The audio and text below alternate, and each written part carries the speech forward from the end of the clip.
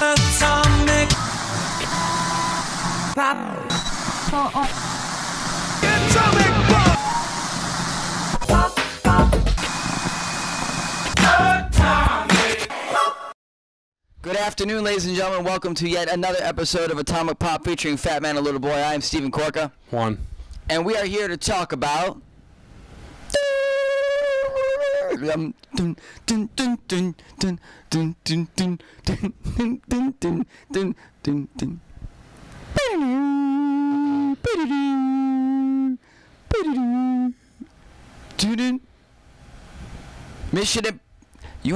the fuck? Mission Impossible. Is it what's it called? Fallout? Fallout. Mission Impossible Fallout. This is the 6th movie of the bunch, right? Yeah. And I just think, yet again, this just reinforces the fact that Tom Cruise doesn't make bad movies. True statement. Except for The Mummy.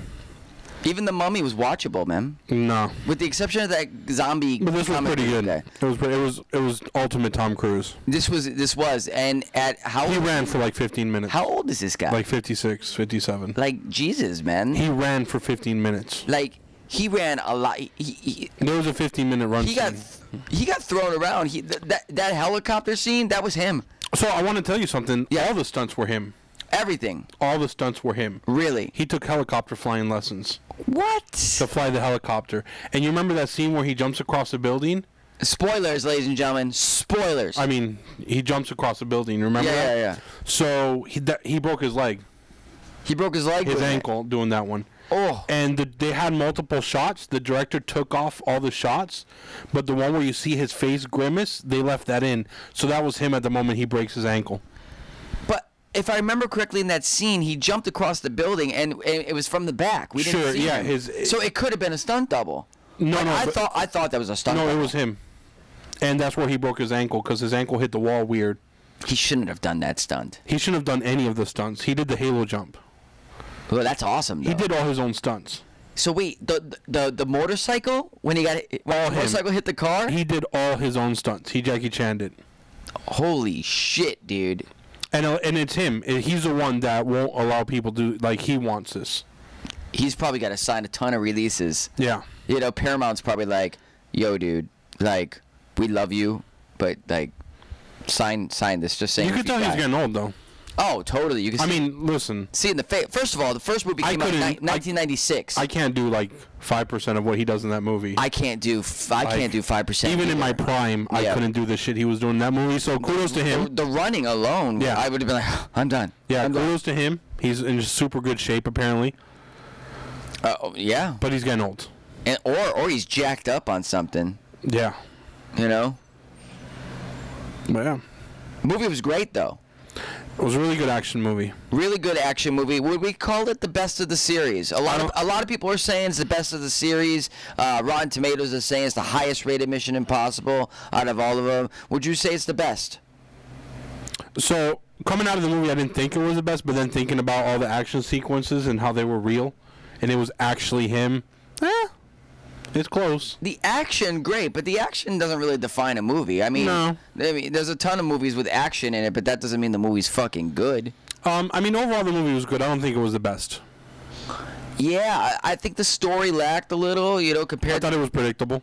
Compared to the other ones. It was predictable, recycled villain. It wasn't on the same. And another thing too, like they made tons of references to past Mission Impossible movies. Yes, they did. Like, I didn't know my MI trivia that well. I was like, who the fuck is this guy? You know, I don't remember him at all. You know, it's not like going into a Marvel or DC movie and like you remember shit. Like they're clearly trying to like not make these standalone films. They're all connected. For sure. But I didn't remember half the shit that they were saying. Like the MI6 British girl. I don't know what movie she was from. I don't remember her at all. Yeah. I remember Ving Rhames, and I remember who looks super old. Well, he is. Listen, Ving Rhames and Tom Cruise have been in this game since '96. Right. Mission Impossible. That's what is that? 22 years ago? Yeah, but Ving Rhames is not aging well at all. Well, he's eating a lot of steak apparently. What the fuck is this? He just looks a little bulbous. Yeah, but I mean, All right, so out of all the Mission Impossible movies, there's 6 of them now. What's the best one? I still love the first one. First one, hands down. First one. Hands down. I like the story the most. Hands down. And there was a lot of spy shit. What do you mean spice? Like spy. Oh, spy. There was a lot of spy shit. Tons of spy stuff. Like this one, all they really do is it's action. The only thing that they've continued for the last, like, let's say the last 3 have been like super action packed was the face. Yeah, the face thing. But other than that, no spy shit. You know what this one didn't do that I'm used to seeing, and maybe I forget it and remind me if I did, but every Mission Impossible movie seems to have that Mission Impossible scene. Like the first one, he breaks into the CIA. That's the scene. There's another one where he's got to break into the Burj Khalifa in Dubai and do all these like impossible like things, almost like a very Ocean's 11 type thing. I felt that moment was the Ocean's 10 thing. The helicopter, the whole helicopter 11. part. Yeah, but that was super Mission Impossible. Yes, but they didn't explain it. You know how they go? First, we have to go through here, and then. Oh yeah, yeah, no, yeah, they didn't do none of that. And then all the teams coordinate. No, that. I mean the perfect time. Like that's signature Mission Impossible. Impossible. The only time they kind of did that, but they half-assed it, was when they were explaining the prison break, the car break. Kind of. Yeah. I'll agree with you. Yeah, that's where they kind of did it, but it was like half-assed. Yeah, and you know what else they did in this movie too? They showed a potential future and what would happen, and then they actually did it. Right, and then, which was confused me. Yeah, I was a little confused too. I'm like, because that doesn't happen in the Mission Impossible movie. Yeah, they did change that a little bit. But you know, Henry Cavill, awesome, fucking great dude. But like his character was like great, kind of like a doofus, right? He was. They made him just like a grunt, like a. Buh. He is the muscle, the brawn. You know what I mean? The burly guy, but yeah, he's still in the CIA, so you know. Great job. Like in the bathroom scene when he takes his jacket off, he's just like, ugh. You know. He was awesome. I'm like, yo, you are Superman, man. He's way better in this movie than he is in Superman. He's great overall. Yeah, I liked him a lot. never saw the what was the other spy film he did? The man. I forget what the spy movie was. They did it a couple years ago. Whatever. Henry Cavill is great. So Mission Impossible 1, I think. Oh, so I'm sorry. Tom Cruise breaking his leg. Yeah. They had to stop filming for like 6 to 8 weeks. Of course, he's got to heal. That's why Henry Cavill had the mustache in Superman. They didn't finish filming on time because Tom Cruise hurt himself, so he couldn't shave off the mustache. But how long do you think that mustache really took to grow? I mean, I don't know, man. There's white people that I know that still growing a mustache since they were 18. They don't have it yet, so. Henry Cavill doesn't strike me as that type of guy. I don't know. Like, have you seen his chest? His mustache was kind of thin. It was a little thin. It looked a little sickly. And let's be real, too. You're going to tell me the makeup department couldn't have recreated that mustache? Who knows? It's in his contract. It was a dick move. It was a dick move. It's in his contract. But, I mean, I don't think it's a dick move. I mean, in Mission Impossible, like, you know, Tom Cruise doing his own fucking stunts. Yeah, Henry Cavill keep a mustache. I get it, but Ethan Hunt, Tom Cruise versus Superman? Yeah, but they're really going towards authenticity here. Like Superman? Well, Superman. Right, still. Like, arguably the most iconic character ever. Yeah, it seems like the Mission Impossible movies are a better franchise than DC right now, so. Well, whatever. It looks like Warner Brothers and Paramount were battling it. That's what it really came down to, I think. So, I mean, how much money did it take in this weekend? It's highest grossing opening weekend for Mission Impossible movies, which means, you know, let's talk about Tom Cruise. Broke his ankle doing all his stunts, 56 years old. Is there a Mission Impossible 7 with Tom Cruise as the leading guy? I mean, being that this one is the one that's made the most amount of money, it seems like it's inevitable, right? I looked at it. This was the least amount of time between Mission Impossible movies. And Tom Cruise doesn't want to stop. No, he doesn't want to stop. I don't think he wants to accept his aging either. But there was 3 years in between this movie and the last Mission Impossible, which is the shortest amount of time between Mission Impossible movies.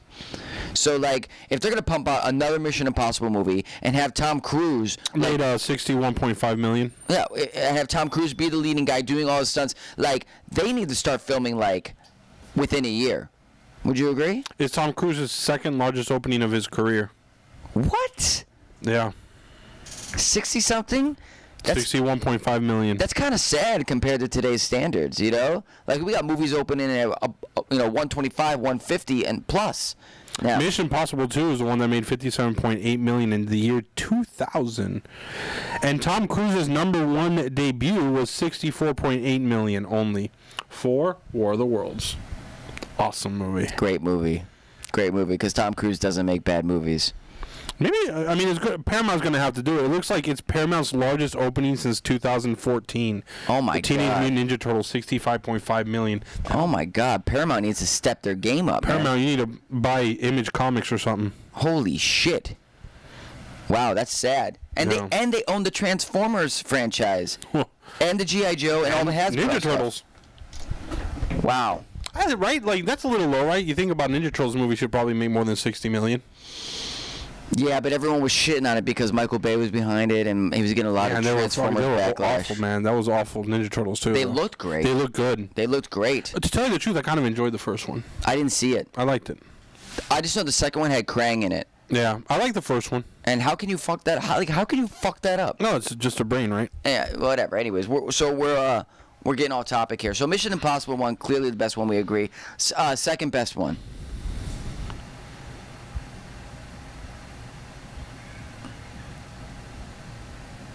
Dun, dun, dun, dun, Oh, Rogue Nation. dun. Which one is that? Is that I think 4. Is that 4 or 5? Yeah, 4. Is that the one where 5. 5? Is that the one where they're in Dubai? Yes. That's Ghost Protocol. Which one is that one? Number 4 is Ghost Protocol is number 4, and that's the one with Hawkeye. Right, Jeremy Renner's in that one, right? Where they go to Dubai. Right. So, okay, so that was my number 2. So, okay, my number 2 is number 3 with Philip Seymour Hoffman. Philip Seymour Hoffman was in the third one? Yeah, that's where he was the bad guy, and like they kidnap his wife, and like and there's like nasty like fist fight at the end. It's good. It's fucking good. So third best one. I don't know, man. I don't know. I haven't. You know what? To be honest, I just haven't seen him in a long time. But we can agree that Fallout, the movie that just came out, is not in the top 3. I'll give it number 3 for now. Will you really? See, I won't. I'll give the Dubai one, Ghost Protocol. I think just thinking back on a lot of the stunts, and I'm gonna probably have to rewatch it. There was some pretty intense stuff. No, the action was hands down amazing. It was like Expendables action, Yeah. like on that level. It really was. But just great. that it was real, it kind of like elevates it, you know. And Simon Pegg was great as usual. Simon Pegg was good. And even the villain, that guy, whoever the fuck he was, you know, not bad, you know, didn't do much, but he said Eric some Johnson. stuff, yeah. Shut up. But and Henry Cavill was great, you know. So Mission Impossible 7, they're gonna do it. They gotta do it. They're gonna do it 100%. If Tom Cruise has to step down from Ethan Hunt, who takes over the franchise? Do they reboot, or do they just bring in a new thing? Because Jeremy Renner, I think, was supposed to be the new but Ethan Hunt. that's out the window, right? And but the movie did so well, and Tom Cruise still had juice in him that they just kept going, right? Yeah. So who do they find a no name, or do we get someone that we know? Like, if you had to pick someone, who would be the new Ethan Hunt I today? think they're gonna do a no name, right? I think they would too. But let's just say you had to pick someone. Pick someone that we know. Who takes over the franchise? I don't know, man. You're putting me on the spot. I am putting you on the spot. Yeah, I have no idea. I don't know either. Henry Cavill would have been great. Too bad he was a bad guy. He died nasty. That hook to the face. Yeah, that was good at the end. So, is that it? The guy that does the TV show. Oh shit! Now I'm blanking completely. What's the name of that show where it was Shooter? The guy that plays Shooter. I don't know, Shooter. Yeah. Yeah. Ryan from fucking Cruel Intentions? Yeah. Fucking Reese Witherspoon's ex-dick? Yeah. Really? Ryan Philippe. He should be Ethan Hunt. Is he good? I haven't seen him since Cruel Intentions. I like him in Shooter. You remember that Mark Wahlberg movie? No. Okay, where he's wow. You're so popular. They God. hire him to. See, I put my phone on silent because I'm polite to our audience. To protect the press. They don't give a fuck. It's the new generation. Just saying. And well, I'm a rude asshole. Yeah. Yeah. So, True. Grumpy old man. Yeah, And you're 38. There you go. Wait, well, you were talking. Yeah. No, I'm not. Is that really how you're gonna be? Yep. You're such a fucking bitch, dude. What are you gonna say after you said rude asshole? I can't get any lower. So. You were talking about Shooter. Yeah. Shooter. Mark Wahlberg was in it. He's supposed to protect the president. He gets set up for murdering the president. Goes out to clear his name. And Ryan Felipe, what is the So villain? they did a TV show. And he played because they're doing. I don't know if you've noticed this. They're turning a lot of these like movies into like TV shows now. Because people don't leave their house anymore. There's a Taken TV show. Did you know this? Which is ridiculous. It's How many times are you gonna take somebody? It's pretty bad though. Really? The show is bad. Yeah. I mean, Taken the. They didn't take it. They like murdered his. It's this guy who got back from the military. They murdered his sister on the train. They didn't even take her. They just murdered her. I'm just saying, Taken. The fact that there's how many 3 or 4 Taken movies? Yeah. Is like how many times you gonna take someone of the family? You know, like clearly you're not being a good husband/father if you keep letting your family members being taken. You know. Yeah. So, I don't know. I think Ryan Felipe would be good. I don't know, but you know that they're doing this Bourne Identity, right, on Amazon, the Bourne movies. Yeah, well, they're doing a TV show. A TV show with like Jay Krasinski, right? No, he's doing Jack Ryan. Oh, Jay Krasinski. Oh, the Jack Ryan TV show, Yes. right? And Jack Ryan's gonna be Jay. That's insane to me. Yeah. I can't picture him as Jack Ryan. I know, because all you think of is Jim from The Office. But, you know, he did all those Desert Storm movies and fucking, you know, Afghanistan war movies. My problem is he has a couple years. goofy-looking face. And did you see A Quiet Place? Not yet. Yeah, he threw down in that, man. So, anyways. Mission Impossible number 6, Fallout. Mission Impossible 6 in theaters now. You got anything else to say about him? I saw You gotta pick up the mic. I saw The Equalizer. We're not talking about The Equalizer. We're talking about Mission Impossible. Was The Equalizer better than Mission Impossible? Blame. Yeah. What? Was The Equalizer better than Mission Impossible? No. No. You know why? Because Tom Cruise doesn't make bad movies. But Neither does Denzel Washington. Post Training Day. did you see what's that movie with Russell Crowe Russell Crowe and who? and Denzel Washington from the 90s about the internet and shit? Where Russell Crowe's like a program, and do you know what I'm talking about? It's like You know what I'm talking a little about? bit, yeah. That movie's horrible, dude. Yeah. Yeah. I said Post Training Day. Fences. You like Fences? I didn't watch Fences. It's a lot of talking. Wow. That's all it is. It's talking. Denzel's super charismatic, wonderful human. All right, ladies and gentlemen, Mission Impossible Fallout. Number 6, Tom Cruise. Do you want to see another one? As good as they've been. I'll keep watching them. I like spy movies. I wish there was more. I agree. I wish there was more spy to this. I wish there were more gadgets. I wish there was more like mystery. You know. But you know, I think it doesn't. You know what spy movie, and people might kill me for this. I thought struck the perfect balance between spy and action. That Robert Redford, Sneakers. Brad Pitt one. No. Oh, Sneakers was great. No, it's definitely not Sneakers. It was Brad Pitt and do you know which one that is? I forget the name. Yeah, but it was Robert Redford and Brad Pitt, and it was Brad Pitt was in a Chinese prison. Korka Comics. Brad Pitt was in a Chinese prison. I'm not familiar with this movie at all. But Robert Redford made a great movie with in the 90s called Sneakers. And it's kind of like a spy movie, but not really. It's really fucking good. You remember Sneakers, right? Yeah, I remember Sneakers. Sneakers is good, man. I didn't like it. Because you're gay. Robert Redford? What's that movie called? I don't know.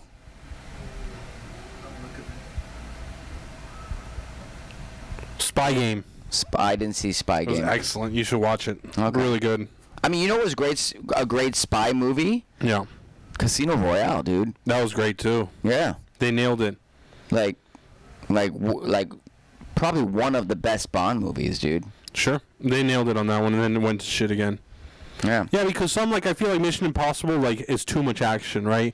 Too much. And then there's movies like Tinker Tailor Soldier Spy, which is just Too much spy? too much spy. Yeah. Like too much intrigue and boring. But that's what made Mission Impossible 1 good. It was a great balance. It was a good balance. You got a lot of action, but at the same time, there's a lot of mystery going on, you know? Yeah. Oh my God, he has another face on. Yeah. Yeah. You know, I was watching it. So he's got the messages that will self-destruct, and it's on a tape, and then the tape goes away, but you see a video. Mm-hmm. I was like, nowadays we could just take our phone and record it. Yeah. You know, so like that whole self-destruct thing. It's like Right. it's pointless now. Yeah. Yeah. They need a new gimmick. Anyways, ladies and gentlemen, that's it, right? Yeah, that's it. Mission Impossible 6 Fallout. Check it out. It is in theaters now. It's a Tom Cruise movie, and Tom Cruise doesn't make bad movies. Make sure you subscribe, like, comment to our YouTube channel, youtube.com/Korka Comics, or search us, Korka Comics under YouTube. Check us out at our stores too. One in Pembroke Pines on Pines Boulevard, just east of University, and one in Miami on 107th and 8th across from FIU. For Atomic Pop featuring Fat Man and Little Boy, I'm Stephen Korka. One. Later.